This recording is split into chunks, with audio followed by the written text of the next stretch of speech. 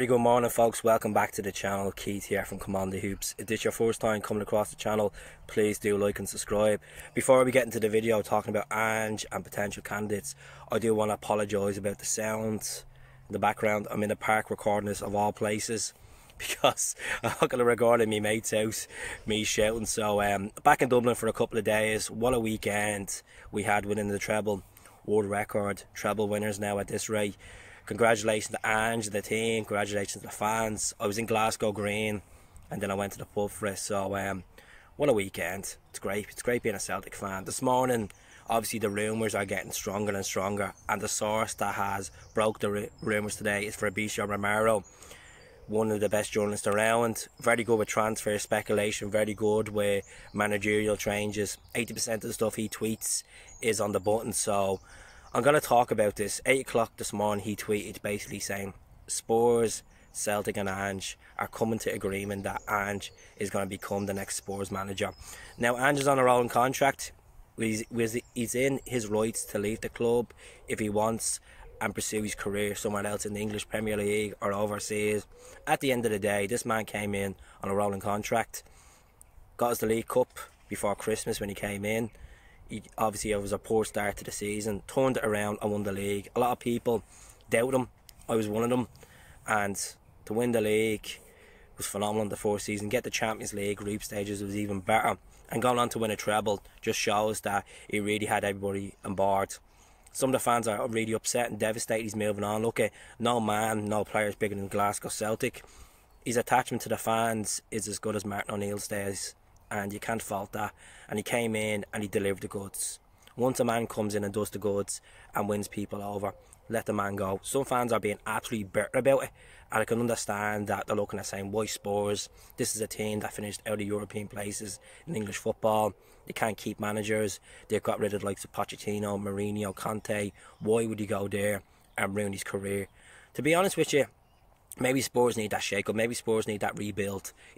Reportedly the deal is meant to be a 2-year deal, that he's going to be there till 2026 with an option to extend. Now Ange is obviously 57 years of age. Will he go there and make a stamp in English football? Time will tell.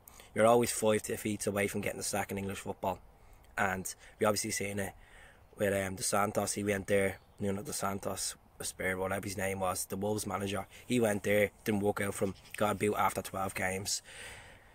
I think there's a lot of talk of Kyogo going there, 20 to 30 million, all paper talk. I don't know if Kyogo will go there. Is this the last days of the J-League players that come to Celtic because Ange is moving on? I don't know, because looking at the Bundesliga, they obviously recruit from Germany. The Premier League is starting to recruit from Germany, so I can't really see the Japanese players moving on anytime soon. The likes of Hatate, Maeda, even Kyogo. I think Kyogo is starting to love Celtic, so I can't see him moving on. If the talks of Gavin Strachan and John Kennedy going with him as well as the backroom staff, if it happens, it happens. Every club goes through a rebuild, a managerial shake-up over a couple of seasons. Now, the favourite that's meant to be coming back in is Brendan Rodgers.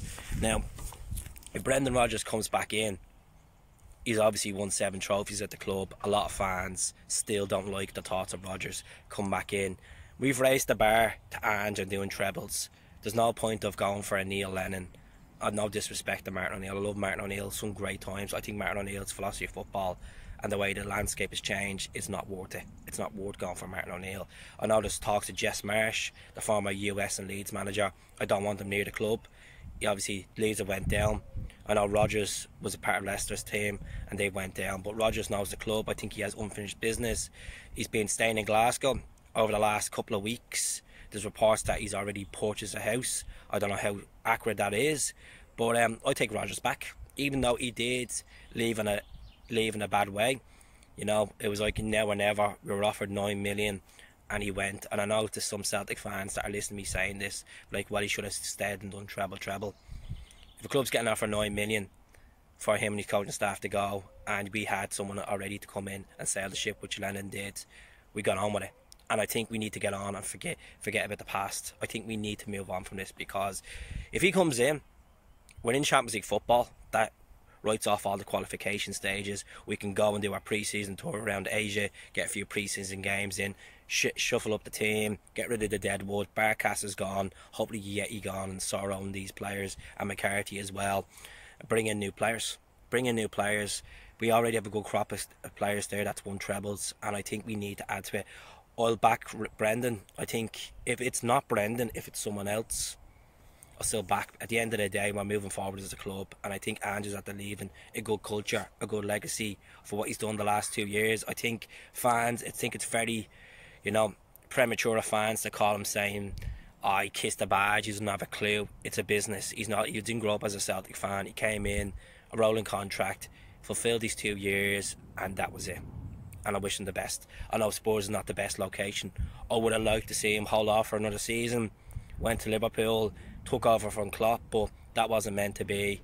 And if he can go there and win over the fans and get results and put Spurs the way they meant to be in the top 4, it's a job done for him. So I wish him the very best. I think he's been phenomenal. He's been outstanding with the media. I think he's been outstanding with the players. Very professional. The way he speaks, the way he's brought philosophy to football, the way the culture has been brought as well. So that's all I want to say. So it looks like he's going to be going there to 2026. Probably in the next couple of days we're going to see the change. So let me know in the comments, who do you want? Do you want Brendan back or not? Speak to you all soon. Hell.